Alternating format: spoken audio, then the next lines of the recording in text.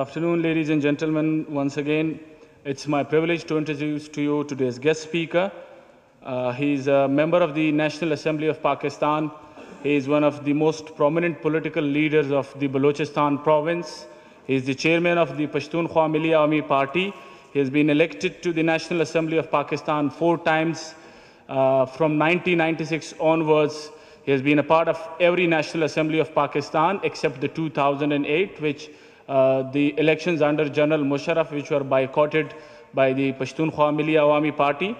Over the past 3 decades, he has been in the forefront of the struggle for the rights of ethno-linguistic minorities in Pakistan. He is an ardent advocate of a strong, democratic and federal Pakistan. Ladies and gentlemen, please welcome Mr. Mahmood Khan Achakzai.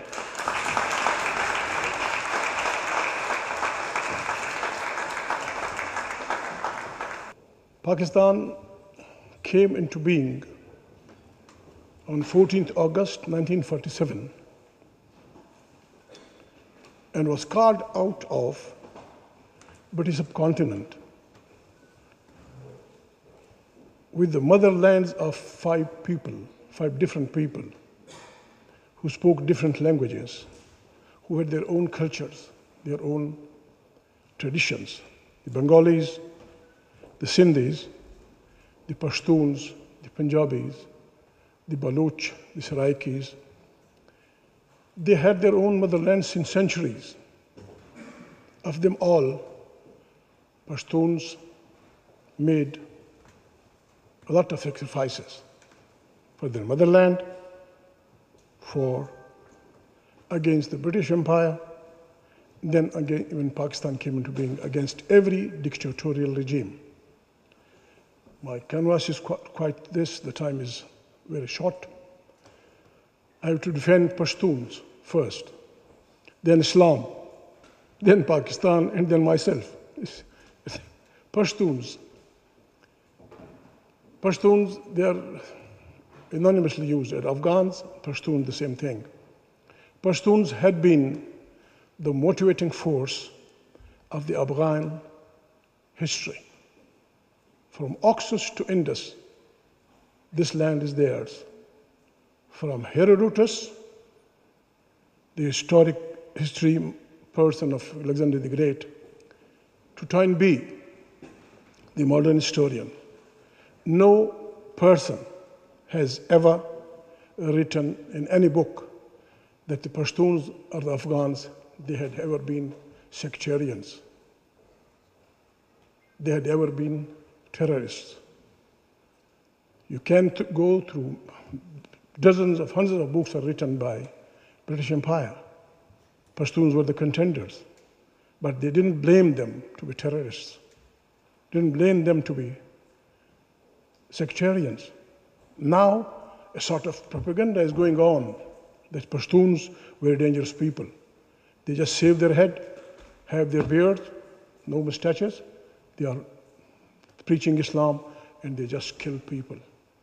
It's the wrong picture of the people. You can go through any book written by our own contenders, by British invaders. Alexander Burns, Tetler, so many authors, anyone you pick up, nobody will say, yes, we had been the target of terror, the target of invaders, even before Christ. The first invasion of our land, the first terrorism done with us was by Alexander the Great. He came by our land, and then everybody who wanted to come to India had to pass through our land, be it Genghis Khan, be it the Arabs, be Alexander the Great, be from the southern side, our English friends. So each and every Pashtun, whoever he is, whether he belongs to a rightist party, whether he belongs to a leftist party, whether he is a practicing Muslim or not, this is their prime duty to erase this type of definition, this type of introduction of the Pashtun people. each and every writer, if they had been terrorists, if they had been sectarians, then why the English writers write? Boarding and lodging in Pashtun Afghan land is no problem. Just go sit in a mosque, say, I'm a stranger. Your lodging is free, your boarding is free. Mohanlal writes it, English writes it, Chinese writes it, even Buddhists who visited their lands, they say they are good people, cooperative people. Yes, they are very much touchy. They were very much touchy in the past. They are still very much touchy about their sovereignty, about their independence, about their free life, which are positive and good qualities which must be supported. I tell you frankly, I'm a Pashtun and a practicing Muslim. I tell you with whatever honesty I have got on my command, to measure one's distance from a person on this basis, that what is his color, on this basis, what creed he belongs, on this basis, from which continent he is, we Pashtuns, and particularly Pashtun Millennium Party, we consider it to be a sin. We are all human beings. We are the descendants of Eve and Adam. So we have to make this planet a beautiful planet. I think responsibility doesn't lie on the weaker nations, on us people. It comes to my friend Jones. They have to lead. They have to lead this, how to make this planet like a good village. Differences of opinion are there. So we should be. Secondly, Islam. Pashtuns, once more, here we are students from Pakistan, from various nationalities, various nations. Till 1800, we must not forget history. Till 1800, the Afghan land from Oxus to Indus was one and the same.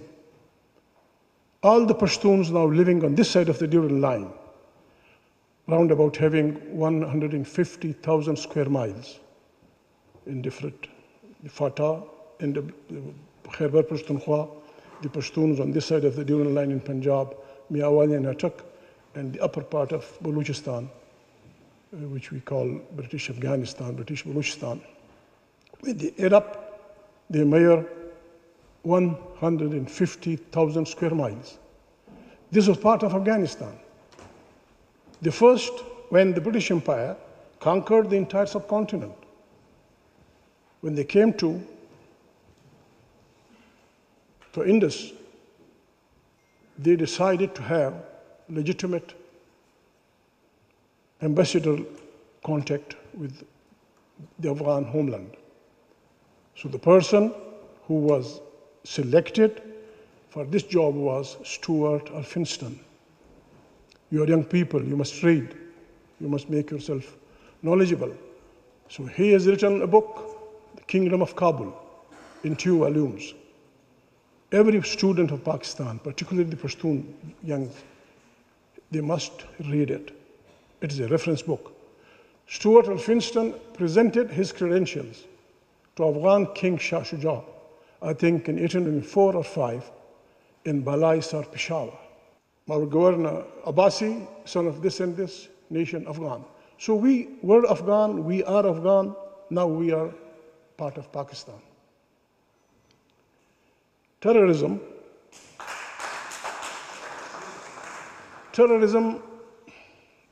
we must be clear. Terrorism is not something which evolved from here. Terrorism, when Soviet Union army got into Afghanistan on December 1979, 78, 79. So the entire globe formed a holy alliance under the pretext of that a mighty superpower has challenged the sovereignty of very tiny Afghans. So the sovereignty of Afghans have been challenged by a mighty power under the barrel of guns. So this must be protected. I think there had been an unwritten statement between the Afghans and this holy alliance. It included all religions: Christianity, Buddhist Japan, Jews, even Communist China. They were part of this holy alliance, and the pretext was that the sovereignty of an independent nation has been challenged and occupied, it must be repelled. So there was an unwritten statement, unwritten agreement between the Afghans and this alliance. I think they told them, we are not going to fight for your freedom. Otherwise, we will support you. The Afghans said, yes, that we will do it. My head, my body, and my commitment. So the Pashtuns, the Afghans, North Alliance, everybody, so many names are given. This fight was going on. They fought valiantly, even our part of the world, even Fatah, everybody. They fought against the war which was between Warsaw and NATO. And unfortunately, that war was fought on our homeland. I think the Afghans owe,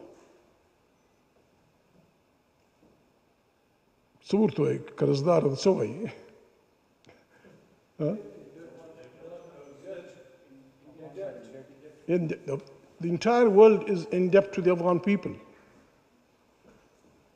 Soviet Union went this way, and the Holy Alliance went this way, and left the crippled, injured, and very brutally wounded Afghanistan to the terrorists. Who was responsible for it? America was the leader. America says that she has spent $7 billion in cash. They were that much committed that even Stinger missiles, which were denied to Saudi Arabia under the pressure of Israel, but they were given to freedom fighter of Afghanistan. Colonel Imam on Pakistan television said, yes, ISI was involved. ISI was given the drawing and dispersing powers of money and ammunition. Yes, it was given to them by this alliance. Colonel Imam says that we trained 90,000 people in the entire globe, including Arabs, Chechens, this, that, Uzbek, Tajik, Pashtuns, and other people. Ironically, I'm sorry to say, ironically, when you train somebody in a carpenter shop, you have a register. Mr. So-and-so can make good tables. Mr. So-and-so can make good bed sheets. Mr. So-and-so can make these things. Unfortunately, no record was kept. Thousands of people were trained in lethal weapons to blow up bridges, to blow up everything, to blow up cities. And their native countries were not informed that beware of Mahmood. He can blow up a bridge. Beware of this and that. He can blow this and that. And they were that much free in bringing people for this war. Ayman al-Zawahiri, the wanted man by the entire world. Ayman al-Zawahiri, along with his friends, was in the prison of Egypt, in Cairo or something where he was condemned for killing Sadat. They were all released and brought here as holy warriors. Then these people Tora Bora, what thing happened? People, they came, they were brought in to our part, or they came in. The question is, yes, God forbid, if there is fire here, we have the right to jump anywhere. In a house, in a room, in a security guard, everywhere, because we are in a hurry. Yes, people came there. The question is how they are being made that much powerful that they are challenging the authority of the government. How they became so much powerful that they are keeping the entire Fatah, the fighting people, at bay. This is the question to be taken into account. Islam, not this book, Violent Politics, A History of Insurgency, Terrorism, and Guerrilla Warfare, written by William R. Polk. You must read it. This is written by a man who worked in United States of America with CIA and other forces, right from Vietnam to the last thing. It is a very good book. There's no time to be going in detail. You must read it, young students. He has the American insurgency, the Spanish guerrilla against the French, the Philippine insurrection, the Irish struggle for independence, Tito and the Yugoslav partisans, the Greek resistance, Kenya and the Mau Mau, the Algerian War of National Independence, the Vietnamese struggle against the French, American takes over from France in Vietnam, the Afghan resistance to the British and the Russians. He has very minutely analyzed it. Being an American, he is of the opinion that this is very, very wrong to blame a full religion to be based on terrorism, Islam. This man says, I can't give you the details because the time is fleeting. I'm shortage of time. In Pakistan, one thing we say, we, the Pashtuns, we are not going to take lessons from anyone in Pakistan because we had been in the forefront. When the British came in, we were the people who resisted with guns. Each and every village, right from Swat and Waziristan, Bajawar to South Waziristan, these people fought valiantly. Even Sir Winston Churchill came there as a lieutenant. And we have his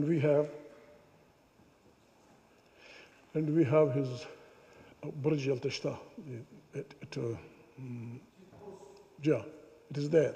So in the democratic struggle, we were in the forefront against each and every martial law. We were in the forefront of forming alliances. The generals were trying to have a constitution where the role of the military should be commanding. Well, our approach is, and we will never compromise with anybody, our approach is that Pakistan must have a parliament, a federation of 5 people, Pashtun, Baloch, Sindhi, Saraikis, Punjabis. Each and every people must have the constitutional guarantee on its resources. And each and every parliament, provincial assembly and the national assembly must be the origin of power. Foreign policies and interior policies must wait. Not triggered on. We had been opposed with Punjab of the 50s and 60s. Its judiciary, its civil bureaucracy, its military bureaucracy, they left nothing. But now we are hopeful in the leadership of Nawaz Sharif, a democratic Punjabi is coming out. And one thing is very, very, very positive, that the entire judiciary, the media, and the entire parliament, they are one and the same. And we are sure that the army under Sharif will come to this orbit. So we are not against this against any kind of opposition. But anybody who will, anybody, how powerful you may be, either from the military or civilian side, who will attack the sovereignty of Parliament, will face our opposition of the hardest type. My time is finishing.